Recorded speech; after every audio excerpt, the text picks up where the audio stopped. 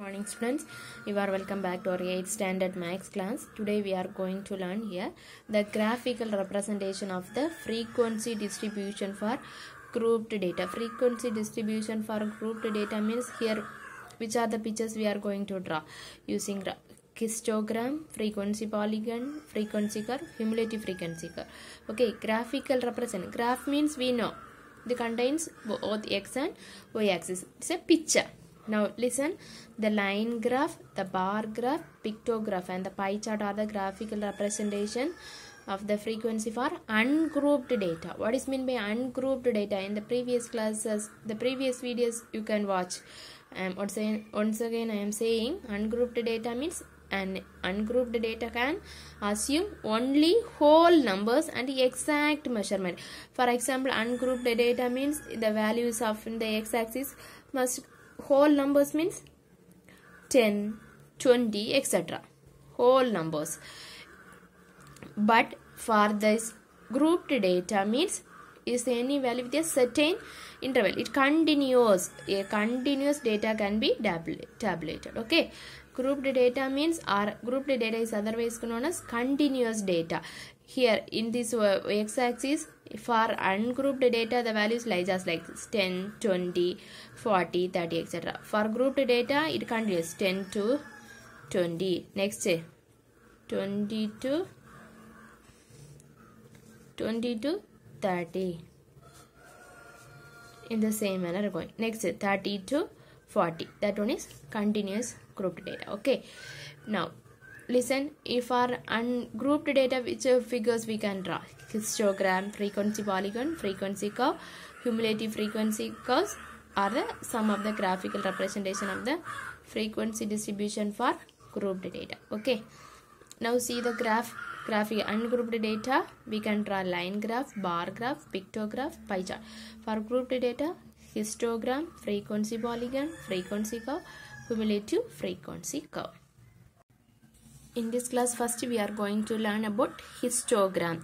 Now see, histogram is a graph of continuous frequency distribution. This one you know, continuous. If the values are given in continuous frequency, we can only we can draw what? Histogram graph. Now histogram contains a set of rectangles. Now see, this one is rectangle. Okay, a set of rectangles. Histogram contains a set of rectangles, the base of which is the length of the class interval and the frequency in each class interval is height. Base one then the length of the class interval and frequency one then its height. That is the class intervals are represented on the horizontal axis. This one is what? Horizontal axis is called x-axis and the frequency are represented in the on the vertical axis. We call that one as y-axis. Did you understand what is mean by class interval? Continuous break 50 to 60. Next, first you listen here the word 50 to 60. Next 60 to 70, 80. This one is class intervals which indicates where? On the x-axis. There is no gap between this rectangle. Our histogram contains a set of rectangle. There is no gap. See the picture? Yes. Now the area of each rectangle is proportional to the frequency in respective class interval. And the total area of the histogram is proportional to the total frequency. Okay. Next, steps to construct a histogram. Represent the data in continuous form. Okay. If it is in discontinuous means we want to convert and adjust to draw histogram. Did you understand? If continuous data histogram varayano. Thandirukka question la continuous data ellatal namme enna cheyanum? Continuous data convert panni da enna cheyanum? Draw. Next, select the appropriate units along the x and y axis. You know, in x axis we want to put which one? Class intervals. And in the y axis we want to make the frequency. We want to draw the frequency. Now plot the lower limits of the class interval on the x axis.